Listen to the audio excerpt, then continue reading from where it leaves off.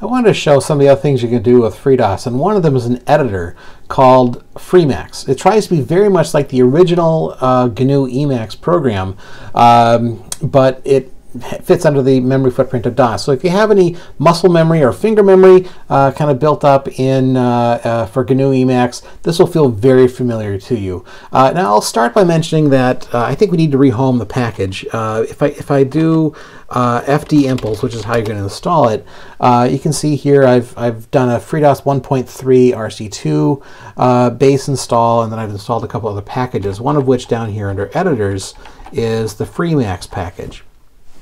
And you can see down here, these are all the files that get installed as part of Freemacs. And really what you're seeing is that it gets installed to kind of a non-standard location.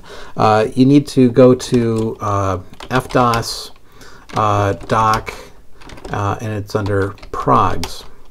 And if I do a wide directory, you can see here that these are all the files that are part of Freemacs. Now I'll also add that Freemacs gets installed as sort of a packed format, and so by running it the first time, you're actually going to unpack it. So just expect that the first time you run it. The executable is Emacs.exe. So let's go ahead and run Emacs. And here's the welcome screen for Emacs. Looks very much like GNU Emacs if you've used that before. And let's go ahead and start up a new file. So we're going to do Control-X, Control-F, and that'll start up a new file. Let's just do just a simple test file. So we'll do test.c. And it's going to recognize the extension .c as a C program, and so it's going to put me into what's called C mode. Emacs is a editor that supports these different editor modes. And at the bottom on that status bar, you see Emacs test.c, and then in the parentheses C, because that tells you you're in C mode. And so you can go ahead and start your program. Include standard IO. And then you do your main program, int main, int argc char argv, and you can see that as I type, it's doing a couple of things. One is it's matching up my brackets, and also as I hit space, you can see it's actually showing me when I have space. That little purple dot is showing you where there's a space. And if I type other stuff after, of course, that space goes away because it becomes unimportant. But that's one way that you can use Emacs here. Again, you can do int. There's a tab, int c, int f. Right? You can type your program. Kind of like you would normally do under GNU Emacs. Control-X, Control-S will save that. Let's do another program just to kind of show a different language. And so we're going to do Control-X, Control-F to open up a new file. And let's do a Fortran program. And so I haven't done Fortran in a while, but I used to do Fortran all the time in college. We're going to do a simple program that just does a conversion of Celsius to Fahrenheit, so C to F. It doesn't recognize the .f that I normally use for Fortran, so we're going to do meta x or escape x, and then we're going to tell it for mode, and that's going to put me into the major editing mode for Fortran. And so there's a little bit of help for that.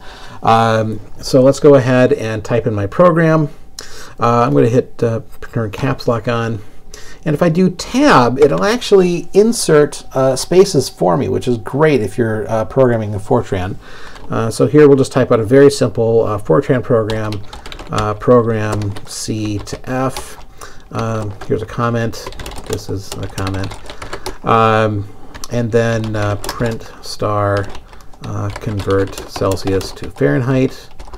And then we'll do a prompt.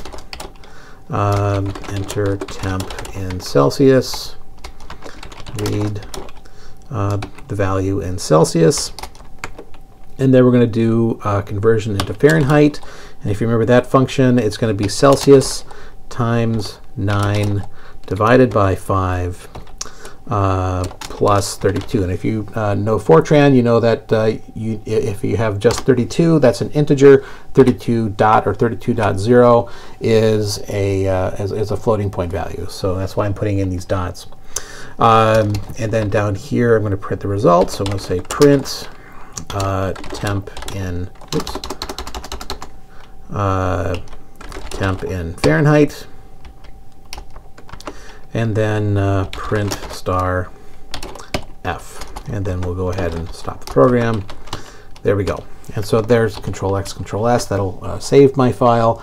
And you can see this is, you know, like what you'd expect under Emacs. You can do certain things in here, like I don't like the fact that I'm doing all caps. So I'm going to do Escape C to capitalize my character, Escape L to lowercase, go up here to enter.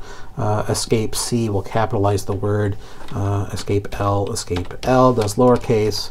And up here we'll leave this, well actually yeah, we'll go ahead and do this as a Escape C, and then Escape L. So, you know, just a very quick introduction to Emacs. I'll go ahead and do Control X, Control S.